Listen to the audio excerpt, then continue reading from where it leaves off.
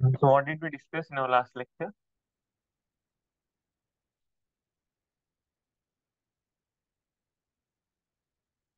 So we started understanding how to do control in the model free setting, right? How to find 5 star when we do not know the dynamics of the MDP, right?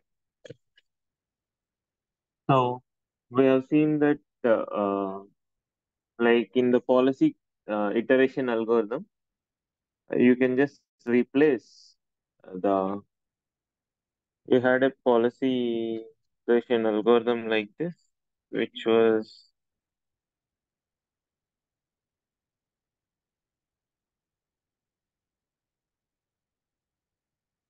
we had some policy iteration algorithm like this. In this, we made two changes, right? So, what was the first change we made? We replaced the policy evaluation. Previously, we were doing policy evaluation in an iterative fashion, right? Using the Bellman expectation equation in the actual policy iteration algorithm when we know the model. So, we replace this PE with something like Monte Carlo initially, right? We can use Monte Carlo to estimate V pi naught. But if we just estimate V pi naught using Monte Carlo, then we'll have an issue in policy improvement, right? Because policy improvement using V pi naught requires the model parameters, right? So what is policy improvement? Your argmax over A Q pi naught of S comma A, right? So if you have only V pi naught, if you have to write this in terms of V pi naught, we need model parameters, right? Which we do not have.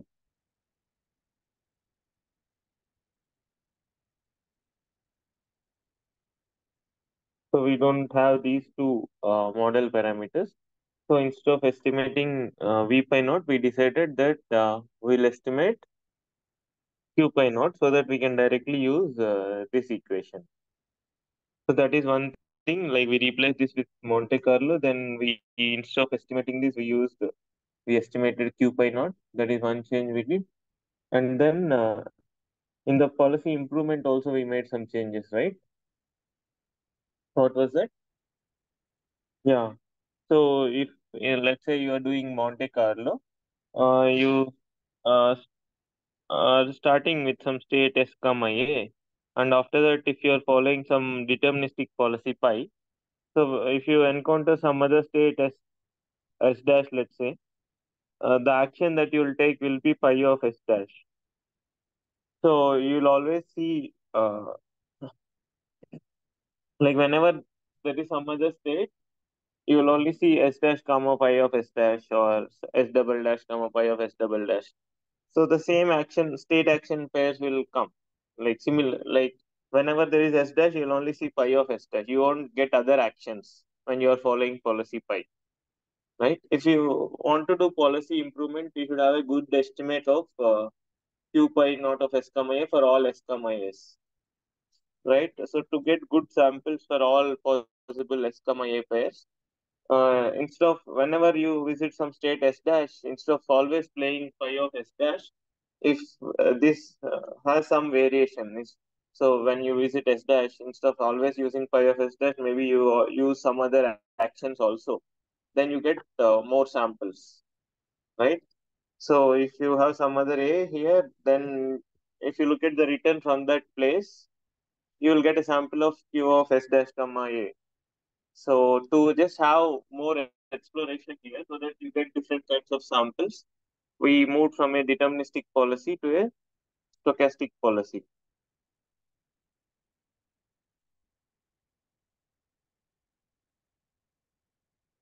No, we are always following policy pi, right?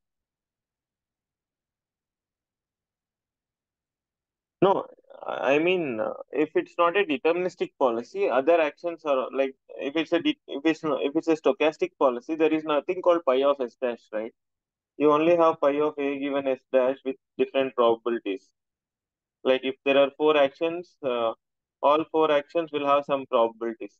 The notation phi of S dash doesn't itself is like the notation pi of s dash itself is meaningless when you have a stochastic policy, right? Pi of s dash is meaningful only when you have a deterministic policy, right? Because it's a mapping from state space to action space when it's a deterministic policy. But if it's a stochastic policy, it's not a function from state to action, right? It's a function. It's for any given s, you just give the probabilities for all the possible states, like for all possible actions. So your pi itself will have different actions which are possible. Depending on the probability, you'll choose one of the actions. So you, although you follow the same policy pi, you keep seeing different state action pairs. So it's not that whenever you see status, you'll always see A1 on it. Sometimes you'll see A1, sometimes you'll see A2 because the pi is a random policy. So to have that exploration in our uh, approach, we moved from improving the policy greedily to improving the policy in an epsilon greedy fashion so that there is some stochasticity in our policy, right? So that's another change which we did. Instead of improving greedily, we moved to epsilon greedy policy improvement. Okay. We also mentioned that whenever you do epsilon greedy policy improvement, it is guaranteed that the new policy is better than the previous policy. So you have this pi 1, which is obtained as epsilon greedy of pi naught, let's say. And then after that, you again find pi 2, which is again epsilon greedy over pi 1. Then we can say that v pi 2 is greater than or equal to v pi 1. Okay. So this is the policy improvement theorem applies even when we are dealing with epsilon greedy improvements instead of just greedy improvements. Okay. So this is something which we have seen, and then after that we have also seen how to do TD control. Like in the same manner, we again use epsilon greedy improvements.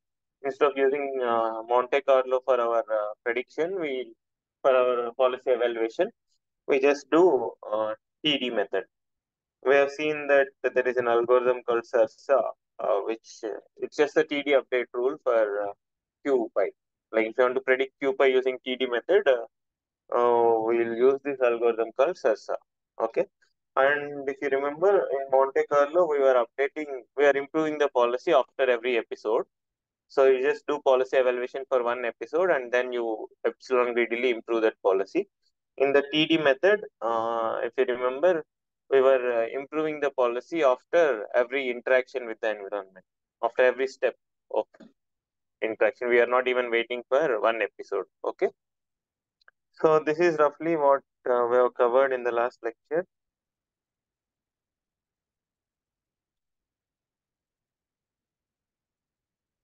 Okay. So coming to today's lecture, what we'll do is like uh, so like Monte Carlo control using epsilon greedy policy improvement, and then we looked at the TD control pulsars. Okay. In today's lecture, what we'll see is we'll see a few other ways of dealing with this problem of less exploration in the uh, greedy policy. So there are some methods called half policy methods, which we'll see today's lecture. So whatever we have seen in the previous lectures, this Monte Carlo control method and the TD Sarsa method, which we have seen, those are called on policy methods. We'll see something called off policy methods in today's lecture. I'll explain you what do we mean by on policy and off policy, and then we look at the Monte Carlo off policy version and TD off policy version also. The TD off policy version is called Q learning,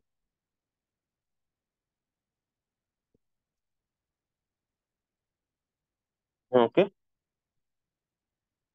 So this is what we'll cover. Like we'll cover off policy methods. In that we'll also discuss Monte Carlo off policy methods and TD off policy methods. And the TD off policy method, one such method is called the Q learning algorithm, which is popular RL algorithm. Okay. And whatever we discussed in the last class are called on policy methods. Okay.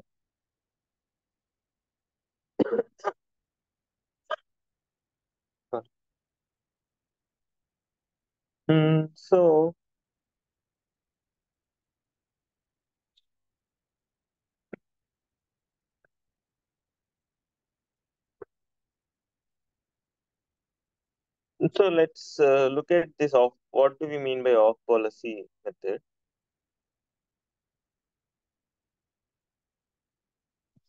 So let's say you have a policy pi which you want to for which you want to estimate, let's say v pi.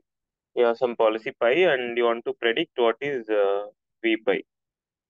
Okay. So previously in the Monte Carlo method, what we were doing, we were starting with some state, let's say some status, and we are taking actions according to pi and interacting with the environment and generating our episode, right?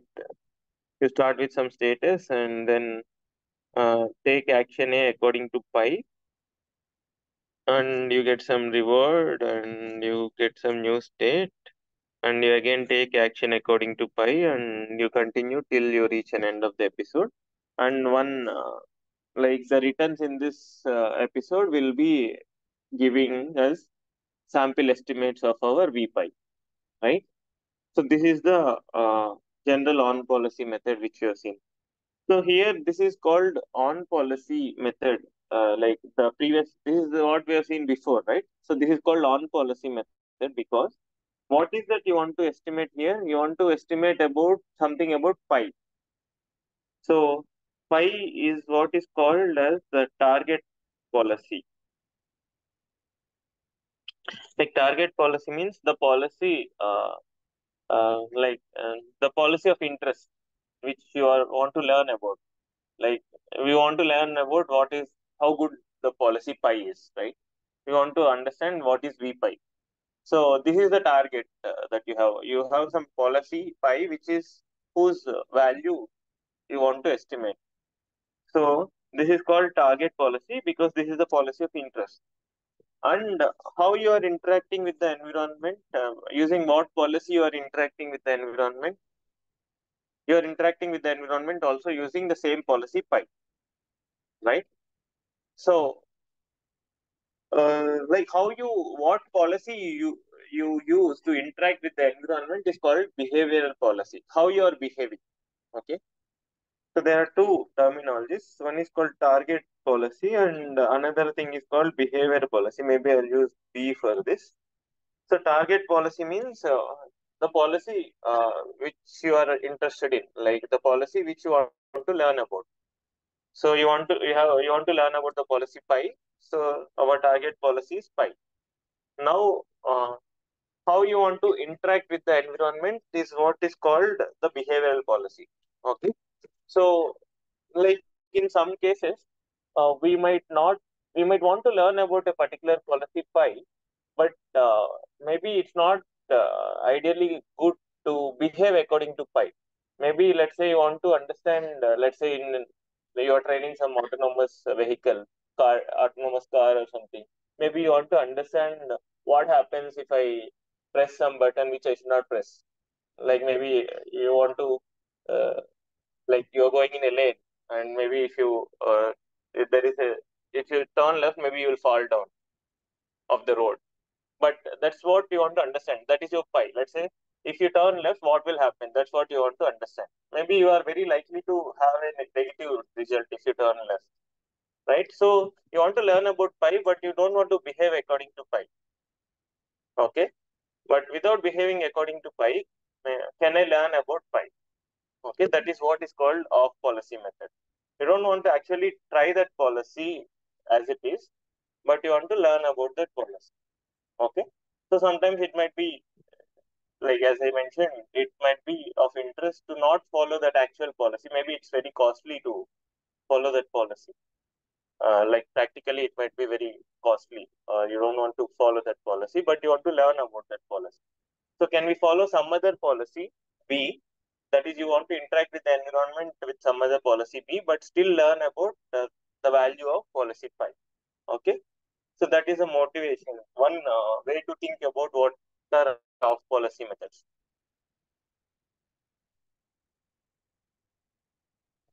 Either have to come front or talk loud.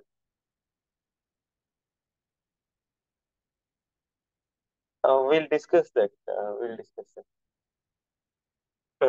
But at a high level, you understood what is the difference, right? You are behaving according to some other policy, but you want to learn about the target policy. Okay. So, like, have you heard about this technique called importance sampling? Any of you heard about importance sampling? So, this is a standard technique in probability theory. Okay. There is that, let's say, let let's look at this example. Let's say you want to estimate, uh, you have some random variable h, and you want to find expected f of x. F is some function, maybe let's say f of x is x square or log x or some function of a random variable x, and you want to find the expected value of x when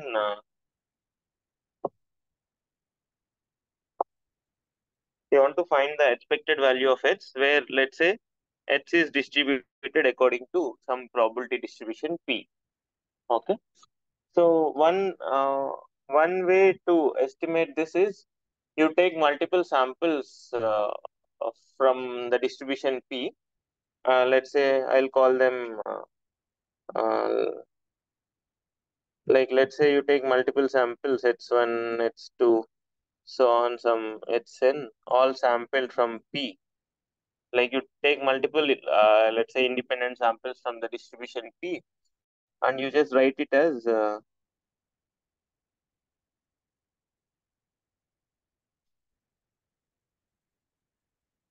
right. This is how we generally do the estimation, right? So you want to estimate what is f of expected f of x.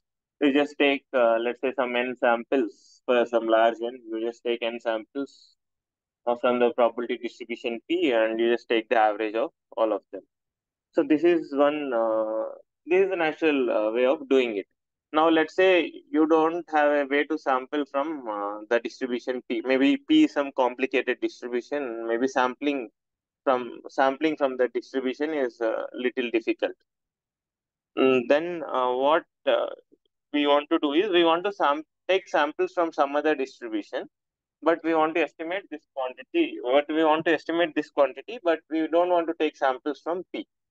We'll take samples from some other distribution. Okay. So what we can do is we can just use this small trick. What is the definition of expected this expectation? The set of all sum over all possible h f of x into p of x, right? So this, let's say I want to sample using some other distribution Q. What can I do? I'll just use this trick. Uh, I'll just multiply and divide by Q. And what I'll do, I'll just, can we write it as an expectation of some function into Q? Like, can we write it as an expectation in terms of Q? Q, where I'll just,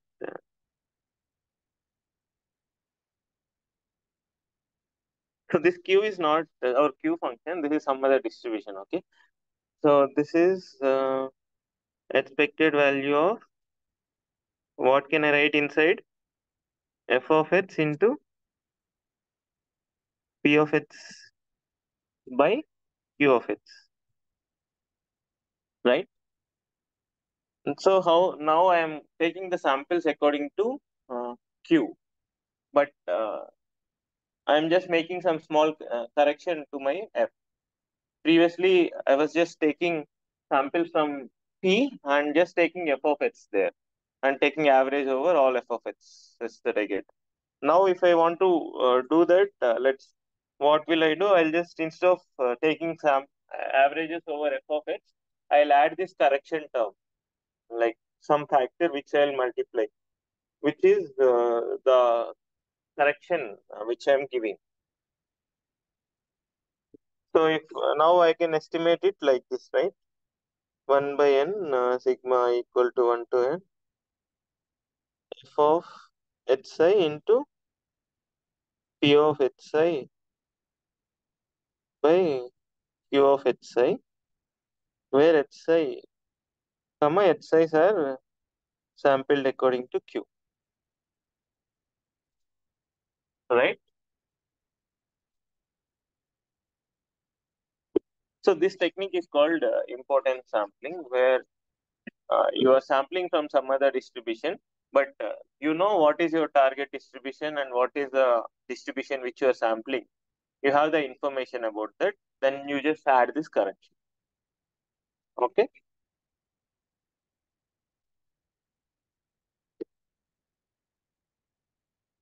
Yeah, we have to ensure that the q of x has support of q of x is larger than the support of q of x. And also that q of x should not be zero when p of x is non-zero.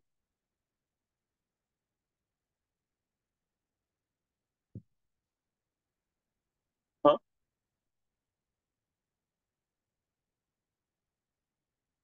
No, you might know what p of x is, but getting sample from that may be difficult.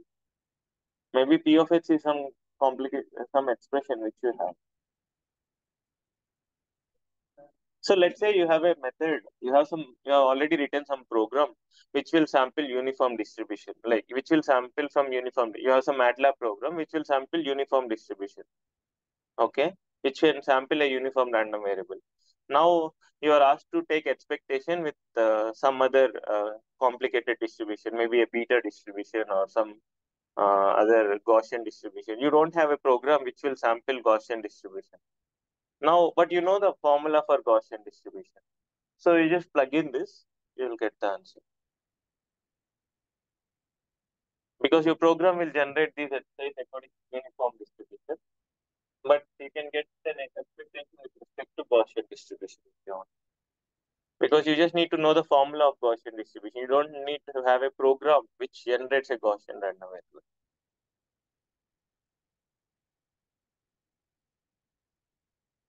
Okay. So this technique is called importance sampling.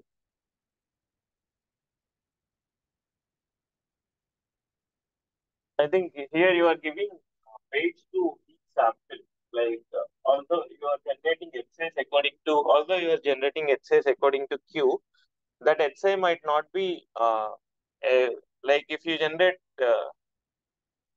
that essay might occur more in Q than P, right? Maybe P has very little probability for this particular X, but Q might be generating this more frequently.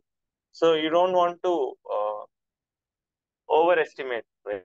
So you are just giving that correction, like P by Q. So that's called the importance sampling, because in although you might in uniform distribution you are giving equal importance to every sample, but in Gaussian distribution maybe you are giving more weightage to the samples around the mean, right? So this correction will take care of that effect. Okay. So if there is a tail, if you're getting a sample which is far from the mean in the Gaussian distribution, then you don't want to give too much weight for it because it's a corner case for you. So the P of x, this numerator value will be very less, right? Because in a Gaussian distribution, if a sample comes which is towards the tail, then the P will be low, although the Q is same. So it will take care of that effect. So you are just weighting the samples based on the importance, based on your distribution of interest. So now we'll just see what is called off policy Monte Carlo. Like this is essentially the trick. Although this might not help when we have one of the policy is deterministic, maybe, but at least let's consider two policies.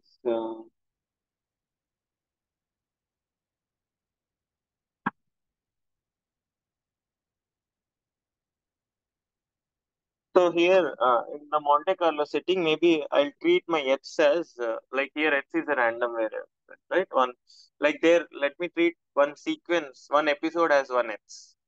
Okay.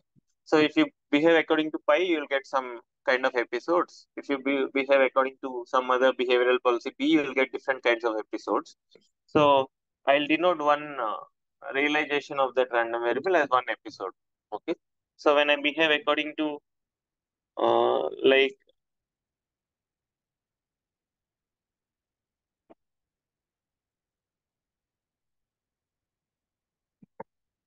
so on, so this is one full episode. Now, if you behave according to pi, there will be some probability of seeing this episode, right? If you behave according to some other policy B, maybe there is a different probability of seeing this episode, right? And so, what is the probability of seeing this episode if you behave according to policy pi? And this is what I'll take as my x, and my f of x I'll take as gt. Gt is f of x. So, what will be my f of x here? It will be just gamma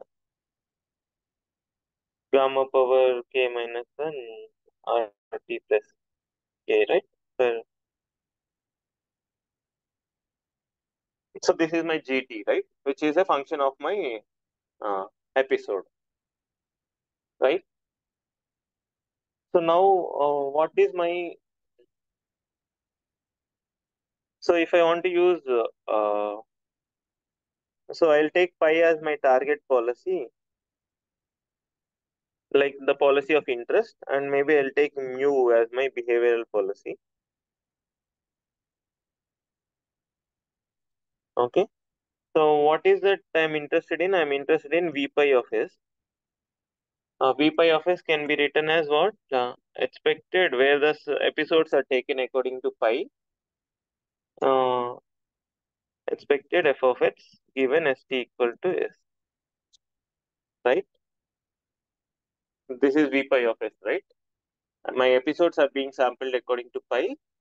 That is, I'm behaving like my episodes are being sampled according to pi, and f of x is the gt given st equal to s. So if I use importance sampling here, what will I get? I want to behave according to mu instead of pi. So what should I write here?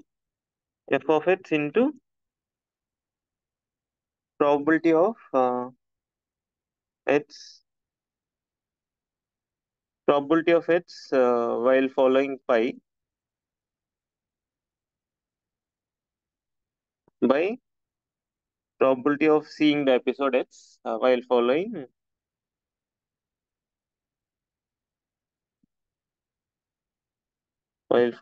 mu given st equal to s, right? I can write like this, right? Based on the previous thing which you have seen. Now, what is the probability of seeing an episode X while following pi? How can I calculate this? So now you are starting from state S. What is the probability of now? What is my? This is my probability. This is my X, right? Now we are understanding what is the probability of seeing that X. Now we are already given that we are starting from state S. Now, what is the probability that I'll take action AT? Pi of AT given ST into, like, this is Markov. There is Markov property, right? We'll use that Markov property. Now we took where is state ST, we took action AT. Then what is the probability that I'll see state ST plus 1? Like, what is the probability that I'll see a reward RT plus 1?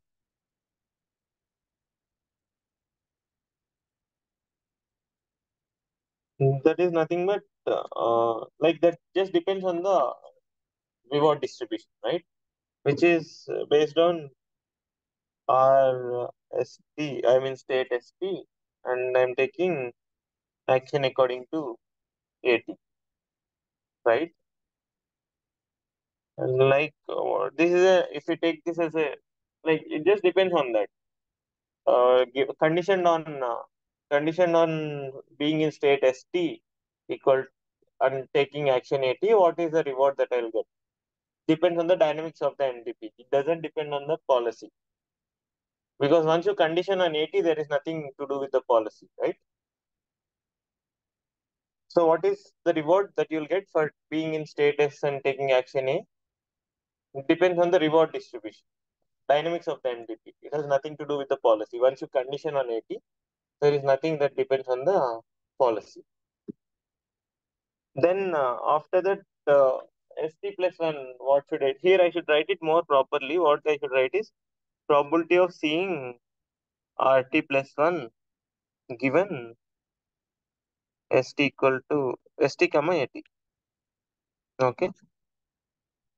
Probability that the immediate reward equal to something given the action and state. Then what should I write after that? What is the probability that my next state will be ST plus 1? So what is the probability that my next state is ST plus 1 given ST comma AT, right? So on. It will be like this, right? And then again now, and then next term will be probability of AT plus 1 given ST plus 1 and so on. Okay. Is this fine?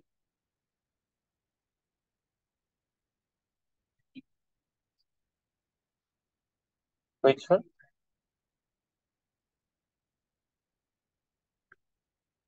Can you repeat?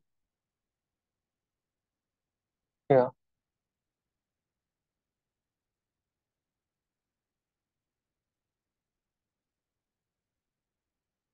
So you can write them as a joint distribution also if you want. Like you can write it as probability of RT plus 1 sub ST plus 1 given ST. No, it depends on the assumption that you have. If you assume that the reward distribution and the next state distribution are independent, then you can write separately like this. If we assume that they are not independent, then we have to write it together. So here I just assume like this. So uh, as I said, if you want to be more rigorous, you have to write like this.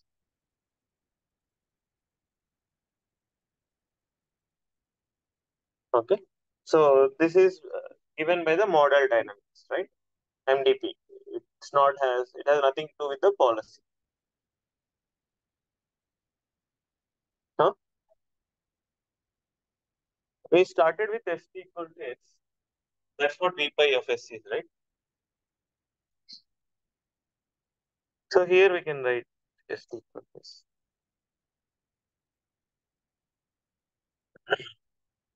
So maybe if you write all these terms doesn't matter after we go to the next thing because we are interested in the ratio.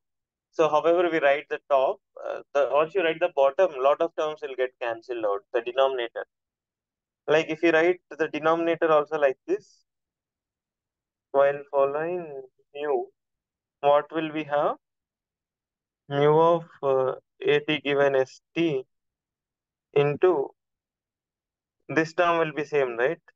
Once you take action AT, then what is the probability of seeing reward will remain the same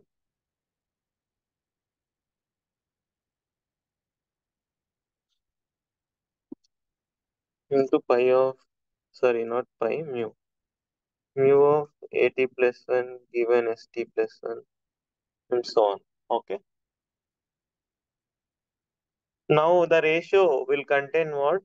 If you look at this, calculating P of X is, we don't know P of X. We don't know P of X while following pi. We don't know P pi of X or P mu of X. We don't know both these things, but we know the ratio because each of these terms requires the model dynamics, right? Because this term will require model dynamics, this term will require model dynamics. But the good thing is when you take the ratio, whatever is dependent on the model, those will get cancelled out.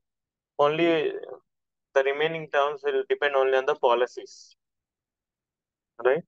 So the ratio will just contain what? So the ratio we just write it as if I recall this equation one and this as equation two, 1/2 I'll just call like this. Like I think this is a notation used in the book, like rho pi by mu, which is what pi of at given st into pi of at plus 1 given st plus 1 so on by mu of at given st mu of at plus 1 given st plus 1 so on, right? When you divide the equation 1 and equation 2, I am just writing this ratio as I'm just denoting this ratio as rho pi slash mu, right?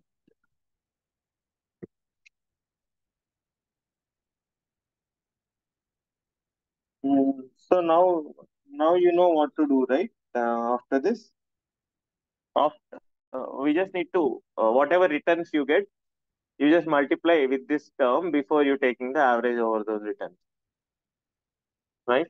You just sample according to you just interact with the environment according to mu.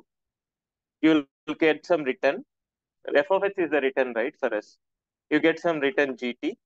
So you just don't take the GT as your estimate of V pi of S. You just multiply the GT with this ratio. Okay. So your V pi of S will be expected. We are sampling the episodes according to mu, which will be GT. So we'll get the returns also according to mu, right? The returns will be based on the policy mu. I'm just writing it as GT mu because the returns are based on policy mu. But we should not do this, right? Because we want expected. We want so we just need to multiply this with rho pi slash mu. Okay,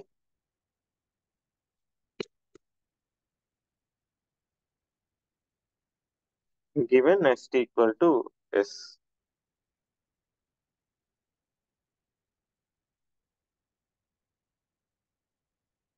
Okay.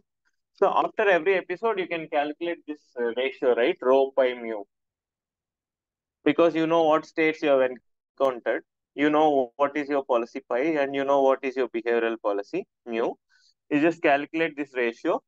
So after every after every episode, you get some GT. You just don't take the GT as it is. You just multiply this factor and take that as a one sample of your GT mu, GT pi, right?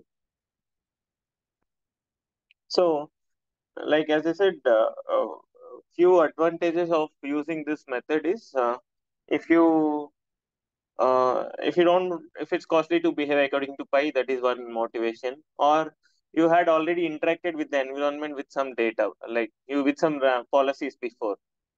You have some interaction data which is available with you. You played that game before with some other strategy or some other policy. So you have a lot of data which is available with you.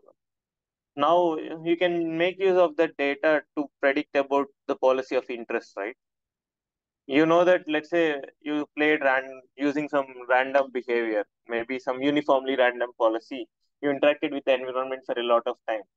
So you collected some data based on that episodes which you got when you interacted with the environment with some behavioral policy mu. You store that data. So now suddenly someone asks you to predict about some policy pi. You can use that data to predict about V pi because you know with what interaction, with what policy you interacted before, you have collected that data and saved. So that same data can be used to predict about multiple policies. You just behave according to mu. Now, if someone asked you to predict V pi 1, you just multiply that appropriately the ratio. If someone asks to predict about pi 2, you just multiply the ratio appropriately. So you can reuse the data to predict about different policies. And that is one. So you can reuse your old interaction data based on this off policy correction, and you can also make your new more exploratory so that you see all kinds of state action pairs. Like maybe if pi is not as very exploratory, but you can make mu more exploratory so that you see all kinds of states action pairs. Okay, so those are some advantages. Okay. So you can make mu more exploratory so that you see all kinds of state action pairs, but you can just apply this correction factor.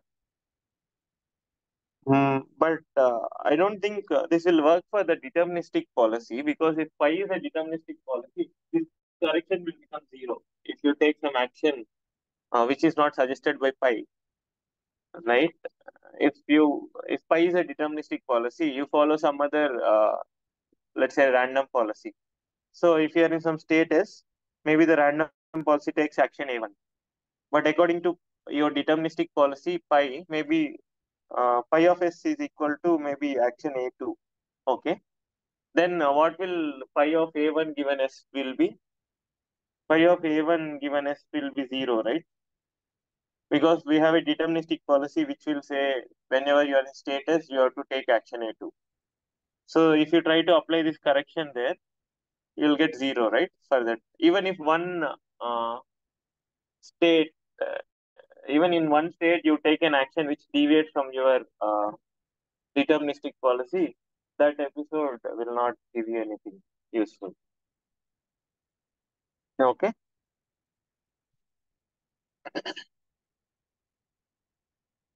Anyway, so when you have a deterministic policy, this encoding sampling might not help you that much. But if you have some other policy which is not as exploratory as you want, then you can make new more exploratory.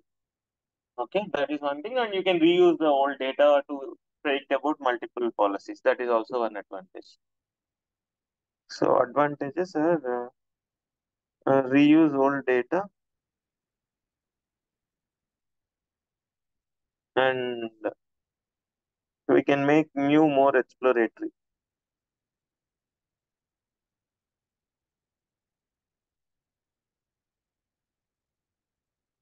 Okay.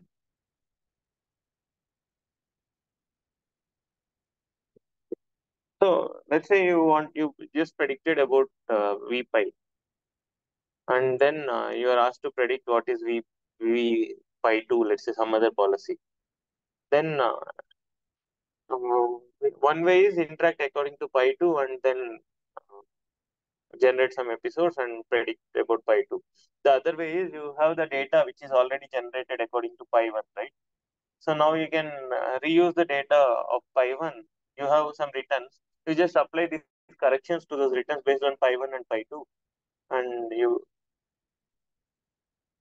can use the previous interaction episodes, which is not according to your for target policy, but some other policy. But you should know with what policy you got that data to apply this correction. If I just give you some data without telling what policy gave that data, then you cannot do this.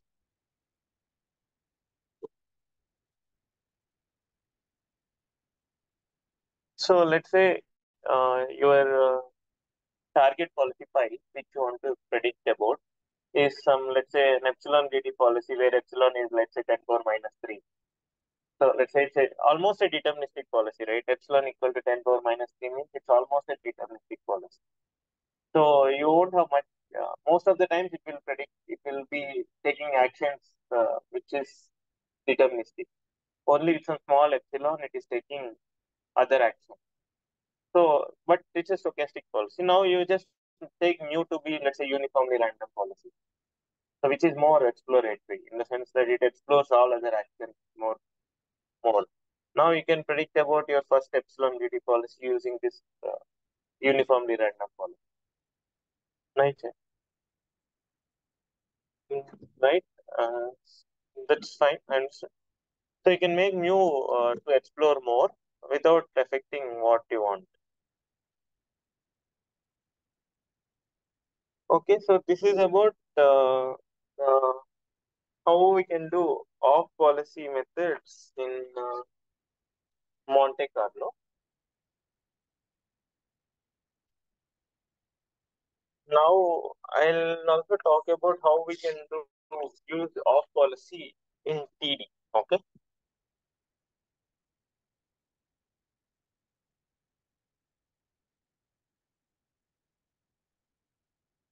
I think this is one of the most important topics. So, if there is only one topic which you want to learn in RL, maybe this is the topic Q learning, which is the popular algorithm.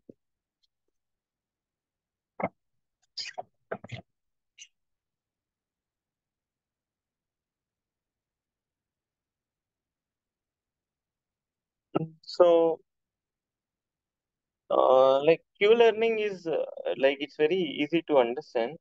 So, we have how did we derive Sarsa algorithm? Do you remember? We looked at Bellman expectation equation and we just wrote the sample version of that, right? That's how we derived our TD Sarsa method. So similarly, you just take the value iteration, uh, like Bellman optimality equation. You just take the Bellman optimality equation, which talks about V star, right? Bellman expectation equation talks about V pi, right, for a given policy pi. So Bellman optimality equation is about finding optimal value function, right? You just take optimal value function and write the sample version of that. Then you'll get the Q learning update rule. Okay. So what is Bellman optimality rule?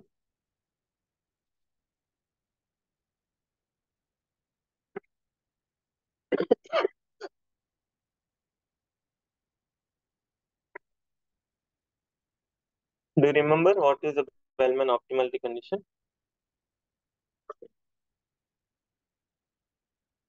I think it mainly starts with this, right? V star of S is nothing but if you know Q star of S comma A, how can you find V star of S? Maths over A, right? If you do argmaths over A, you will get pi star.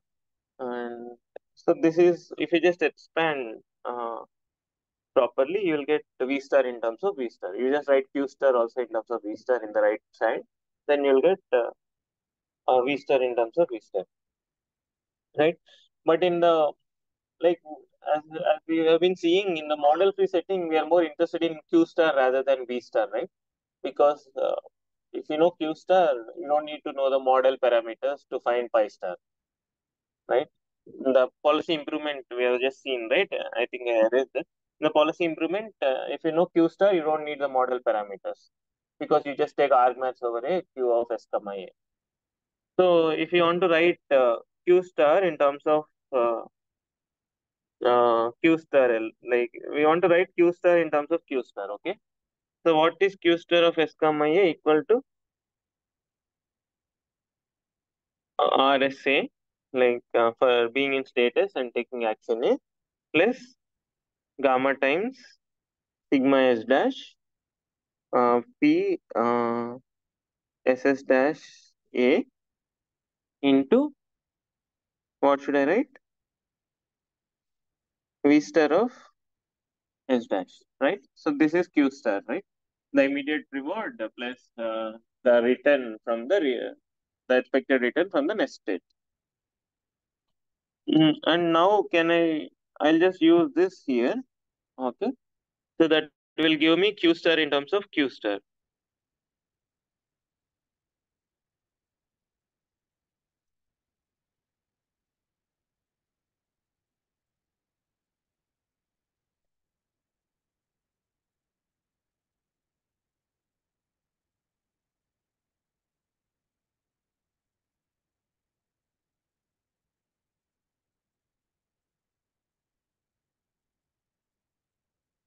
right?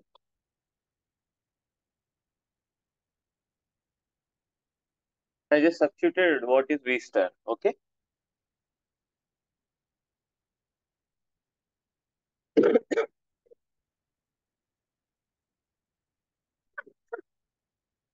So I have used A dash so that we don't get confused with A. Okay. A dash is just a running variable here, right? Mm. So now in the Q learning, what we'll just use is like what is the value iteration algorithm? You just use this iterative. You just use come up with a fixed point algorithm for this, right? This is Q in terms of Q star in terms of Q star. You just start with some arbitrary Q and you keep applying this recursively till Q converges to Q star, right? You just start with some arbitrary Q naught of S comma A and you just find Q1 of S comma A using this update rule and you keep repeatedly applying QK plus 1 in terms of QK, then you'll get your uh, it will converge to Q star, right? Just to write it properly, like you start with some arbitrary Q naught, you compute your QK of S comma A like this,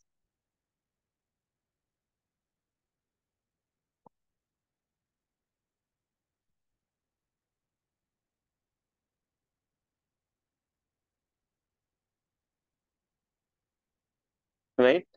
Like as K tends to infinity, QK tends to Q star, right? This is the standard trick which we have been doing, right? We just do iteratively. We just apply the Bellman that function iteratively till we converge to Q star, right? So now this based on this expression, instead of doing policy iteration, we'll like this is like value iteration, right? Instead of doing on V star, we are doing on Q star. That's the only difference. So in Q learning, what we'll do is we'll just get inspired from this and write the model free version of this update. That's all. Like how we have seen, based on Bellman expectation, we have written V new equal to V old. We had the standard update rule, right? Where we just predicted, we just wrote the sample version. Just like that, we'll write the sample version for this. That will give us the Q learning. So Q new of some state STAT will be what? What is the standard template? Q old of STAT plus alpha times some estimate minus Q old of STAT, right? This is our standard template. Inside this, this is our, this is what we want to write there. We'll just write it, the sample version of that. Okay. So which will be what? RT plus 1 because you took action, you took action A, 18 state ST and the expected reward, it will be, we are replacing the expected reward with the sample reward, which is RT plus 1 plus gamma times. Now, this term is an expectation over all possible S dashes, right? So, as usual, we'll just take ST plus 1 as one sample of this S dash, right? The environment will give us the ST plus 1 for acting according to AT in state ST. So, instead of like this is like expected expectation over S dash. So, we'll just take one sample and substitute what? Maths over A dash, Q old of ST plus 1 comma A dash.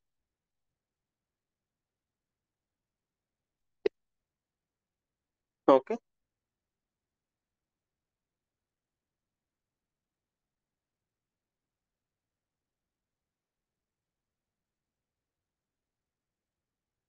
So this is inspired from this.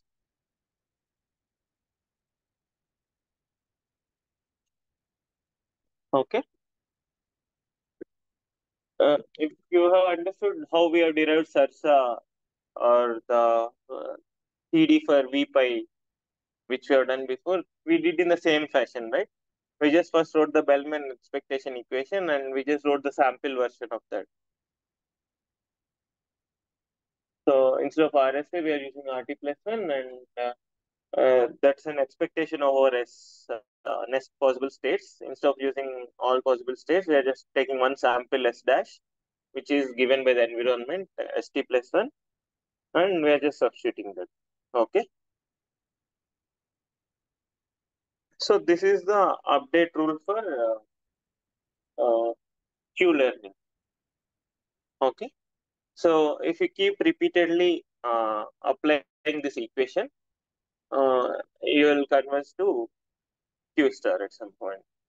The main one important thing that you have to keep in mind is you have to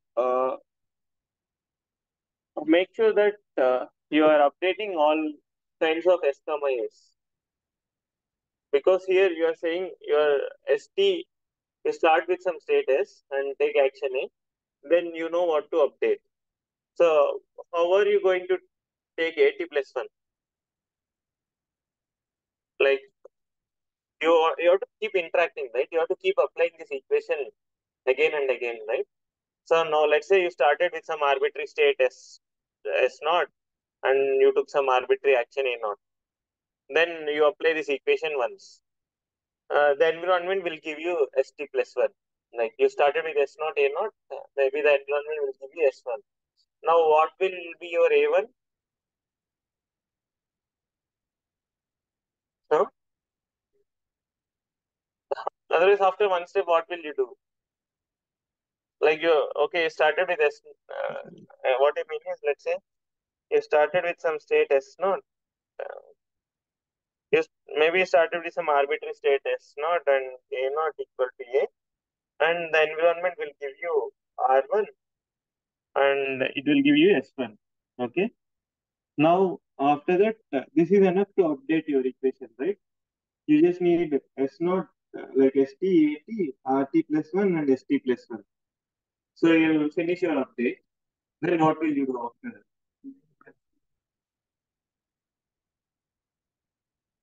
So that will again lead you to that problem. It's a deterministic policy, right? Max over A means deterministic policy, right? Argmax over A, Q old of S comma A. So again, the same problem will come. You won't be updating all possible S's and A's because you are only updating whatever is given by your current Q. Okay. So for this algorithm to work in the let's say when you have the model, if you are doing the value iteration, you would have what we would have done. We would have done synchronous updates, right? For all possible S comma A's, we would have updated once. QK plus 1 of S comma A. We had QK of S comma A for all S comma A. Then what we'll do, we'll find QK plus 1 of S comma A for all S comma A. So we'll update that equation for all possible S comma A once, and then we get QK plus 1. So that's the synchronous way of doing. Then we also discussed about asynchronous DP, right? What is that? Instead of updating all possible S comma A's, you just update some S comma A. So, but you have to ensure that you are updating all possible S comma A's. If you keep only updating some state action pairs, then you might not converge, right? If you don't even update, let's say for some state action pair, you don't even update at all, then you'll whatever you started with initial estimate of Q, that will remain there, right? Let's say you started with all initialized Q of S comma A to 100 for all S comma A's. You have to start somewhere, right? Maybe you take your Q naught of S comma A for all S comma A to be 100.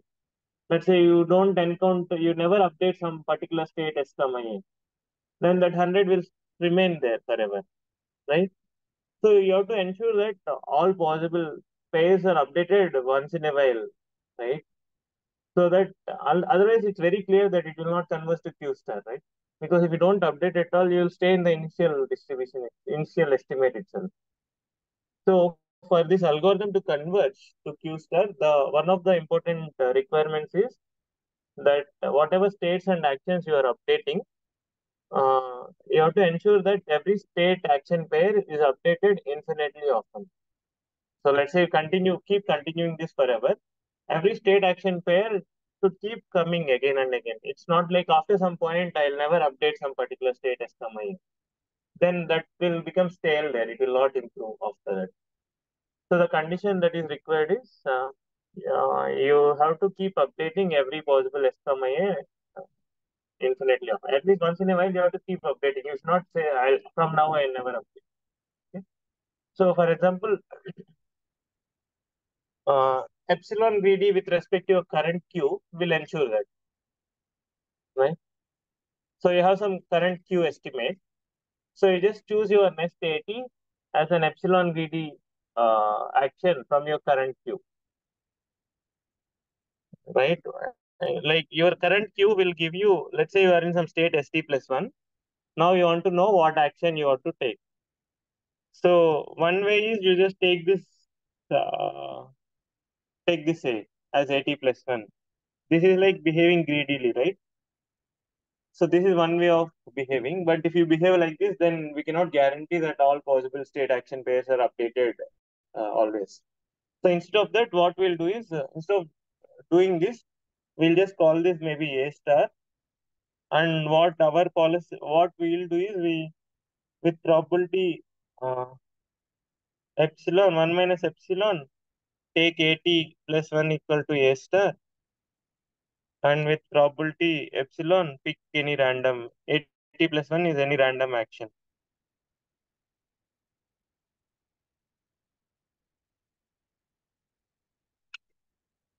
Yeah, please. So is this clear? So this is just one way of ensuring that all possible state action pairs are updated. Like you need not use epsilon GD, you can use even a uniformly random policy that will also ensure that all state action pairs are updated often. Okay. But one good thing about using epsilon GD is it will just ensure that you are updating whatever state action pairs are of like you have some policy, right? You believe that Q is a good estimate of your Q star, right? As after some time Q star is closely approximated by Q. So you are updating state action pairs which matter to you more. Okay. Because you are being epsilon GD with respect to Q star. So you are updating those state action pairs which you are most frequently encountering or which are of more interest to you. Okay. So on the main requirement is all state action pairs should be updated, uh, uh, continue to get updated. So even a uniformly random policy will work. It will ensure that you just keep behaving according to a uniform random policy, and whatever state action pairs you are encountering, you just keep updating that those state action pairs according to that equation. Okay. So this is called off policy because you are learning about the greedy policy, right? Because you are learning about Q star, right? You are learning about Q pi star. That's what we are trying to learn, right? We are trying to learn what is Q pi star. That is our target policy. But we are behaving according to some other policy, like a uniform random policy or an epsilon policy, etc. Right? Here, ultimately, what is that we are learning? We are learning Q star, Q pi star. Our target is Q pi star, but we are behaving according to some stochastic policy.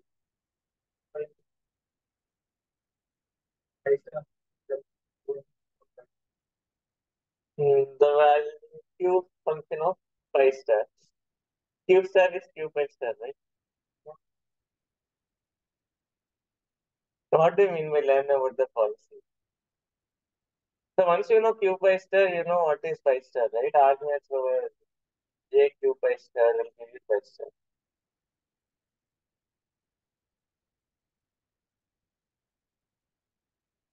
So here, your your next action is based on your next AT plus 1 is based on some exploratory behavior, but the update here we are updating the greedy according to the greedy policy. So that's why In the Sarsa, what we were doing, we were using 80 plus 1 here, right? If you remember. So that's the difference. 80 plus 1 we are updating means we are learning about the policy which we are behaving according. We are behaving also according to epsilon greedy policy. We are also learning epsilon greedy policy in Sarsa. We had some epsilon greedy policy pi 1 in Sarsa. We just take action according to pi 1 and we learn about q pi 1. Hmm. In Sarsa, A prime also comes from epsilon greedy. Here A prime, here it comes from a greedy policy. So these are some subtle differences, but at a high level, you understood how we got this update, right? We just take the Bellman optimality condition and just take the sample version of that. We get the Q learning. And one condition that is required for conversions to Q star is we want every state action phase to be updated. If you don't update some of them, then we'll become stale. We will not converge. So one way to ensure that is use some random policy for the behavior. And the good thing is here we don't need any correction. Although we are behaving according to some other policy, we don't need correction because what is RT plus 1 here? We are not using the whole GT, right? We are using RT plus 1. So what is RT plus 1? Expected, RT plus 1 is one sample of expected RT plus 1 given ST equal to S and AT equal to A. It has nothing to do with policy, right? RT plus, here we had RSA, right? RSA has nothing to do with the policy. So we don't need any correction here. We are in status and we took action A. Whatever reward we see, we are using that. So this term has nothing to do with the policy. So there is nothing to correct there for RT plus 1. But if you are using GT, then GT will also depend on not just your immediate action. It also depends on what next action you take, right? GT will depend on AT plus 1, all those things. So if you take AT plus 1 according to some other policy, then you have to do the correction. Here you are just taking AT and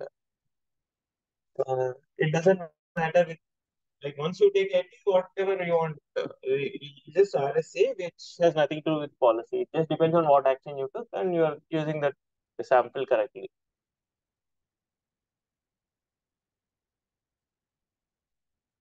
right? And that is one thing. And the other part is in this part also there is nothing. Uh, uh,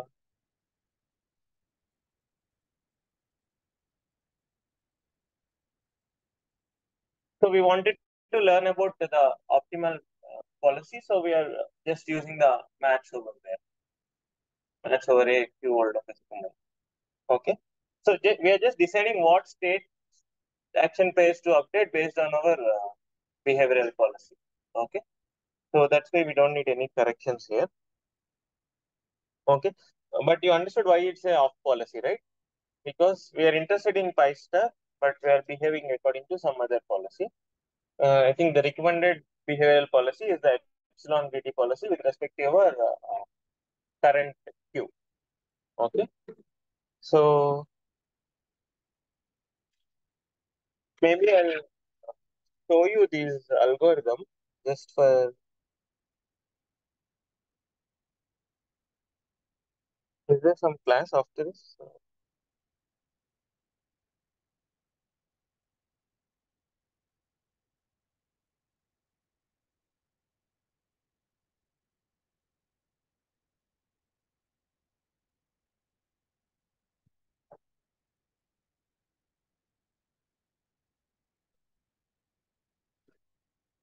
So this is the algorithm. This is the image of the algorithm from the book Q learning. So we are starting with some arbitrary. We are starting with some.